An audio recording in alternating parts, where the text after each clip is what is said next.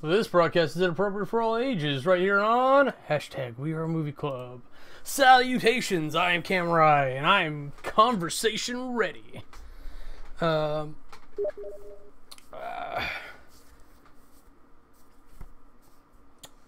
We're here to talk about Thor, the Dark World.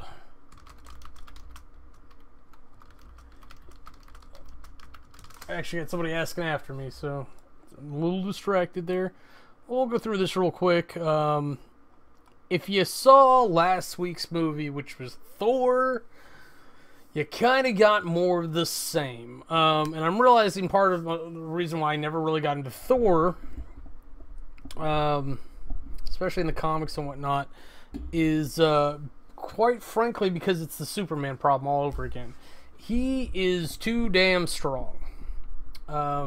So they've got to come up with like these ridiculous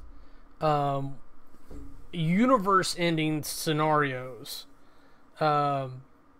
just to have him have a challenge. Because like in the first movie, he goes against the Jotuns and he takes on almost the entire army on his own. He kills the big bad behemoth thing in one shot by like shooting through its mouth.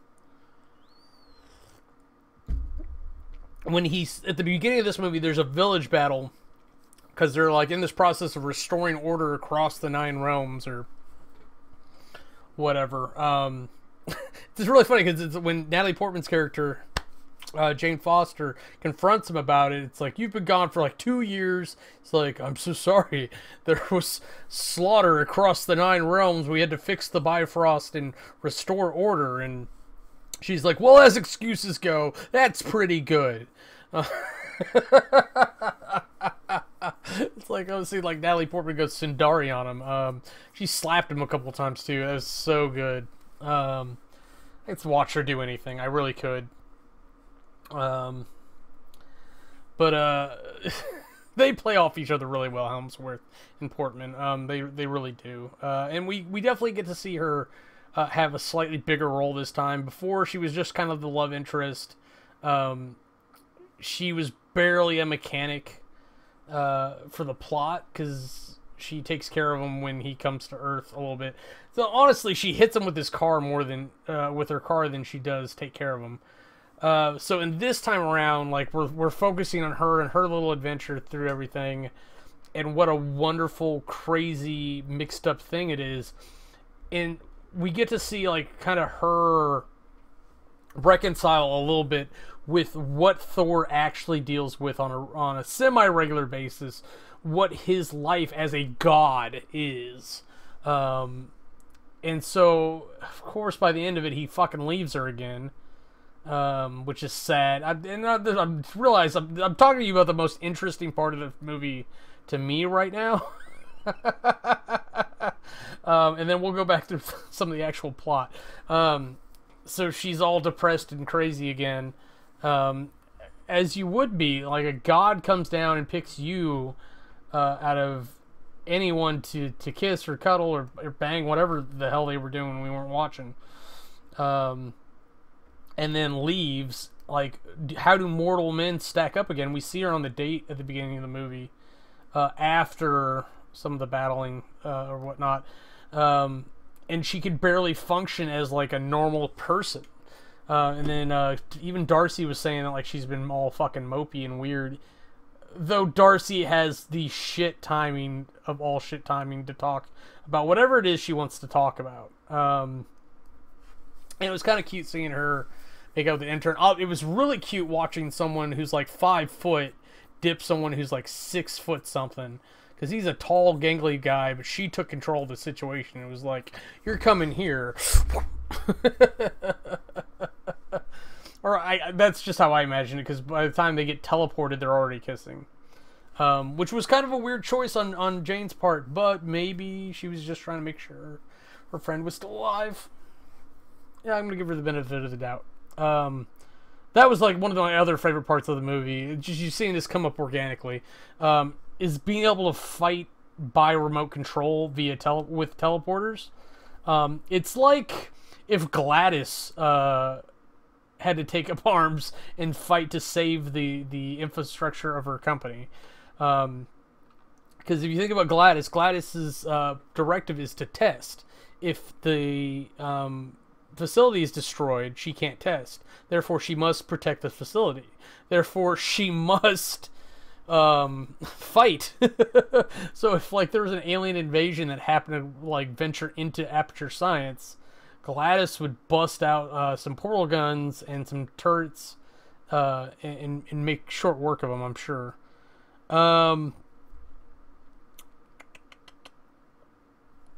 Okay, so if we're looking at the actual plot here, let me actually go through my notes. This is all about space elves and the ether, whatever. And I'm really confused where all these elves came from, because it's just the story's kind of a little contradictory. Now, like it's like Svartheim or something, right? Svartalheim. Norse is so damn hard to pronounce. Just being honest, it absolutely is.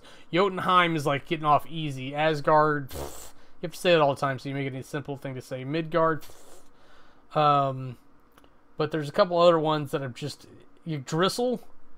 Svartalheim is, yeah, it's bad. But it's not as bad as it could be, I'm sure. So just as long as I don't call it Fartheim, I'm okay.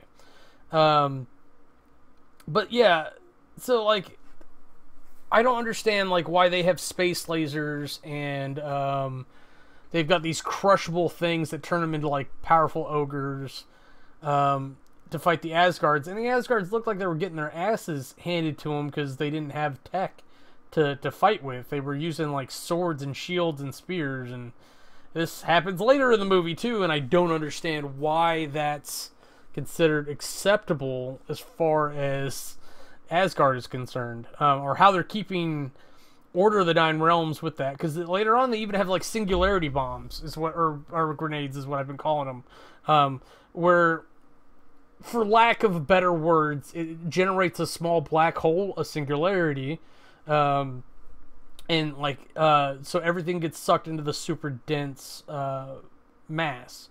Now, there are a couple situations that happen where I'm going to call bullshit on physics, particularly the one where Thor tries to save Loki. The point at which Loki was sucked up would mean that it was inescapable, therefore Thor wouldn't be able to do it. But these aren't like super black holes, they're just little baby ones, I guess. So maybe. But also, too, it's like we got to remember Loki's trying to fake his own death so that he can be free. So I think that was really what it was, is that was Loki's, like, first attempt at faking his death. So we're really lucky, like, Thor even grabbed him. Because it could have just been another illusion and been like, oh, brother, I thought you'd miss me. I just wanted to see the look on your face. And so, like, in that scene too, I'll redress that scene in a minute. But this ether thing, and like the Infinity Stone storyline is such bullshit. I really hate that like the Marvel Universe decided to go with that. It was such, at least for the movies, because it was such a big thing in the comics, and then you get Thanos, a cosmic level hero or villain if ever there was one. And then we've got to kind of take the cheap approximation we've got with the movies and these heroes and deal with that. And well, it really doesn't fit their MO. They're defending Earth. Or Asgard is defending the Nine Realms. Sure, whatever. But like the Guardians are defending the galaxy. A lot of people are just concerned with this planet, or even small portions of this planet. Like Black Panthers dealing with Wakanda, and fuck, they had enough to deal with just on their own. They didn't need to involve anybody else. But okay. Cool. Fuck it. I don't know why I picked it up from Abed. It's not funny. So, just like the last movie, there's a lot of contention over the throne. I have no idea why Odin has a dad. I have no idea why it's so important that Odin, like, retire to a field of lilies, or whatever the fuck he eventually does. Doesn't like I think in Ragnarok we actually see it, but there's all this like foot stamping and belly aching about like, well, Thor needs to take up the mantle, and then Thor's like, but I like a girl, and then Loki's like, it's my birthright, and then Odin's like, your birthright was to die, because he likes mocking Loki. He's like, I saved you from the gutter, which honestly probably wasn't true. He probably could have left him there, and he would have been fine. One of the other Jotuns would have picked him up, raised him as a Jotun. He would have learned Jotun ways, probably learned to hate Asgard. Maybe he would have been like a prince. Maybe Yafi would have found him and raised him and treated him as his own ward. Maybe Odin stole Loki from a life of glory. Now, the weird part is that Freya and Loki actually have similar mystical illusionary powers. So I don't know if that was like nurture versus nature or what. I'm not sure. Yeah, so okay, so like Sif and the Warriors 3, so those four make a standard kind of adventuring RPG party. Like they're running around doing their thing a lot of the time, and then Thor comes in as a super NPC, kind of a Deus Ex Machina. So they just try to manage things and mitigate the number of deaths until he gets there, I guess. That's really what I'm seeing, because it's like they don't seem to be able to really handle anything. And then as soon as Thor gets there, he's like, well, I'll just handle all of it. It's akin to like if you were eating cupcakes and you're just like, oh, this is so many cupcakes, you better whittle them down. And then eventually Thor gets there and he's just like, I ate the cupcakes. Oh, but look at this. Jane on a date. Equipment starting acting up. Selvig lost his mind. Gets put in an insane asylum. They run into some kids playing with dimensional rifts that are going back and forth between apparently Svartalheim and Midgard. And they're throwing all kinds of stupid things in there, like shoes and the car keys and Jane's cell phone, apparently. I don't know why these scientists, or alleged scientists, would fucking do that. It doesn't make any sense. And they did that, and none of them, like, threw a rope. None of them let a rope in. I've seen Exorcist, like, you tie a rope around your waist and jump through.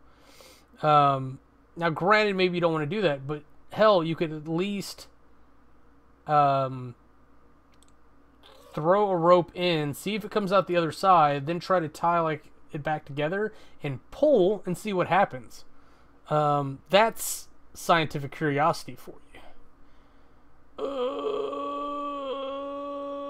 I don't know why I made that noise. I don't know if it was my copy or if, like, I really need to research this. Like, there were no subtitles for the Elvish. None at all, that I could see anyways. The way I was watching it's a little unconventional, but maybe if I were to play it through like VLC or something, or some other type of application. Okay, of course Loki gets thrown in prison, like, because this movie comes after, what is that movie? The Avengers in New York. Where he tries to rule over humanity, etc., etc. Because, yeah, Selvig says he's had a god in his brain. I don't recommend it. And Loki's being punished by life in prison, no less.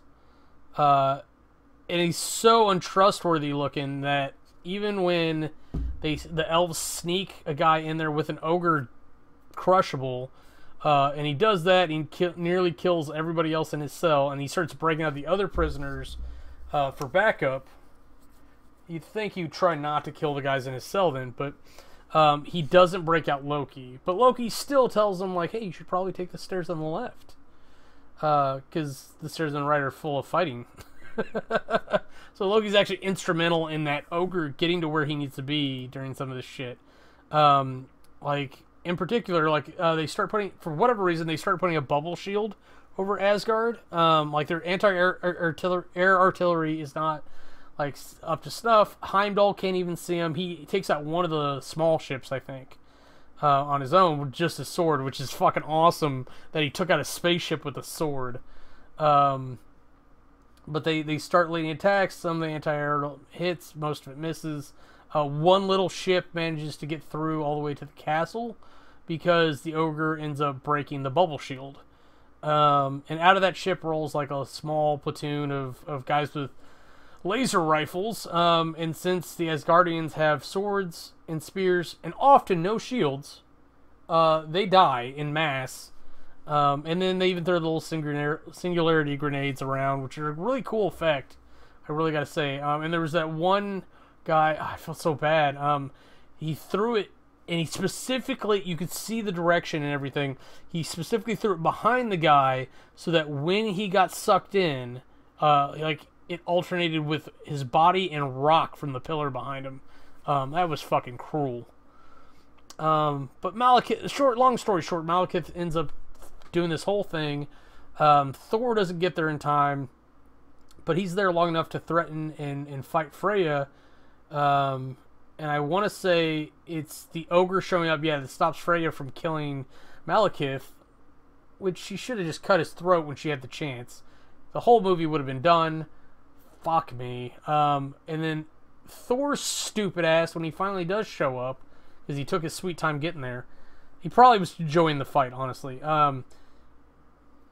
Freya's getting stabbed, and then he tries to lightning, but he does it in the most controlled way I've ever seen him use lightning, so that it only hits part of the guy's face, which of course is gonna lay him out because it's lightning. But like, you would think he would just flood the room basically. Or he would have thrown the hammer, and then the hammer would have taken off his head. But like horror movies, the plot's driven on stupidity, on mistakes that people make, so that other people can take up our opportunities. It's ridiculous. It's preposterous. It's Thor. So yeah, by that point, like, Jane's actually starting being affected pretty heavily by the ether. Up until this point, she's accidentally blown up some guards and security officer and police officers, but like no one died. But it's starting to really hurt her. She's seeing visions.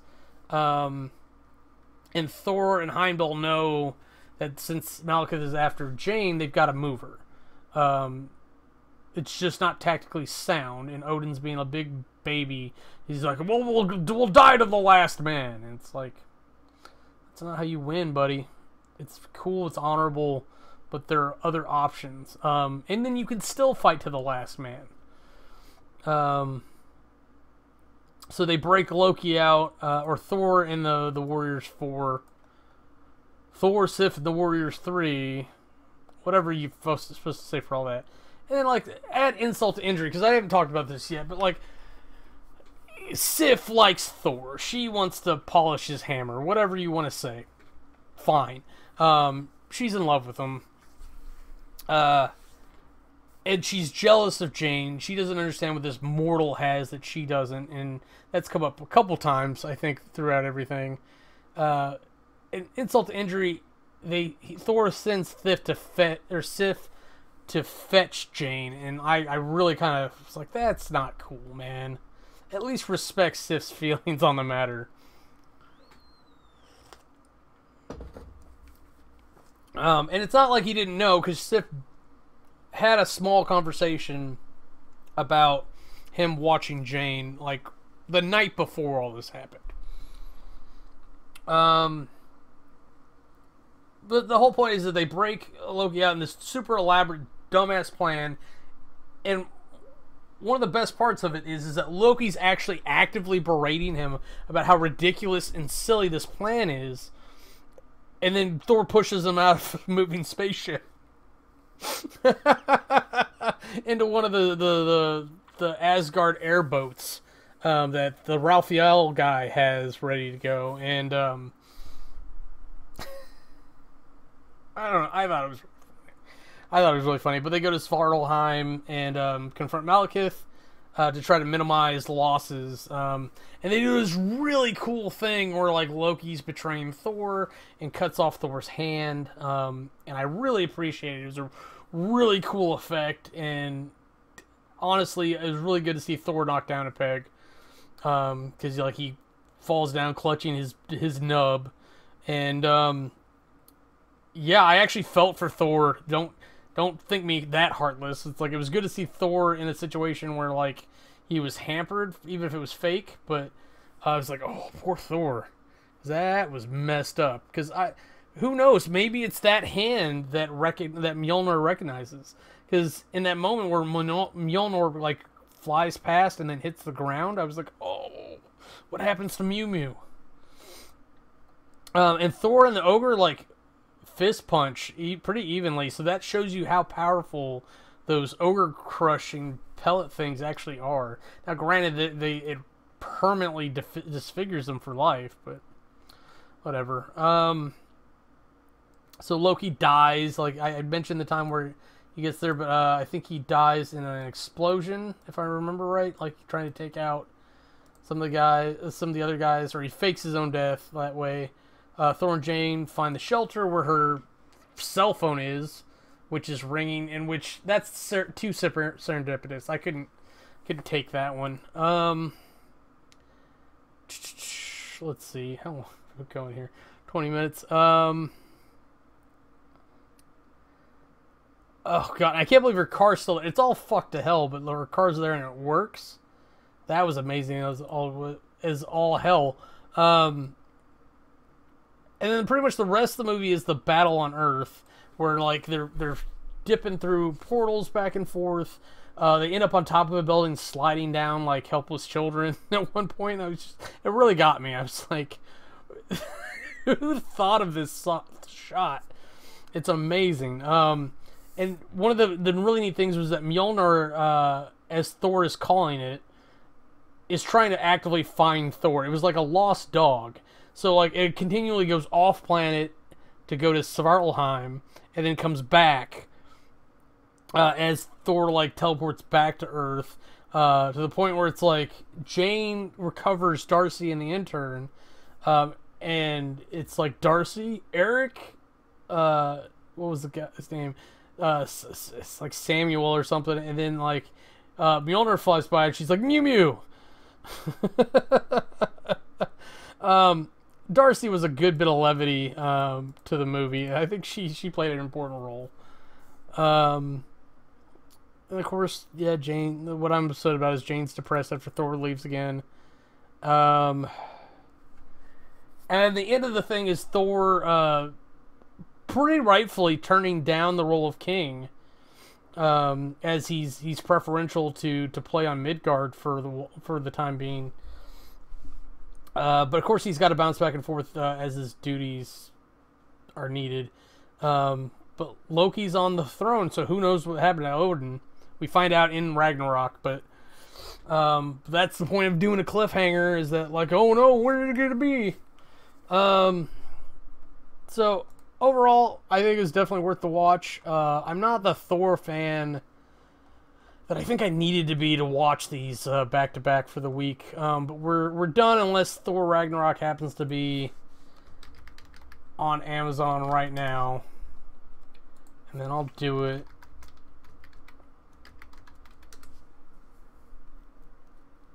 Oh, it is. I hadn't expected that. I'd already decided we were going to do Captain America. Alright, we will be interrupted with Thor. And this was pretty fucking funny, so I'll probably end up buying this one too. Oh no, it's on pre-order. So yeah, so next week we'll do Captain America: The First Avenger, and then when Thor Ragnarok comes back, actually becomes available, we'll do that as well. So I'll just keep waiting for you. Yeah, and granted, Thor is a little funny, and Loki is a little funny, and having Strange interact with Loki like he did was pretty funny, but Hulk's the funny one. Hulk steals the show in Thor Ragnarok, and fuck, I wish they had done it as World War Hulk instead of doing Ragnarok like this. Okay, so yeah, Captain America, First Avenger. Join us over on Rabbit/Camerai, and we'll watch it together next Sunday, 9 p.m. Eastern. That's when we do our watches. Before that, we should be doing Dogma, I think, and we'll talk about Chasing Amy tomorrow. Oh my God, I should have lots of things to say about that. But until you see me next time, this has been #WeAreMovieClub. If you want to see anything else we're up to, go ahead and click the annotations, and they'll take you to our other channels. Thanks for watching.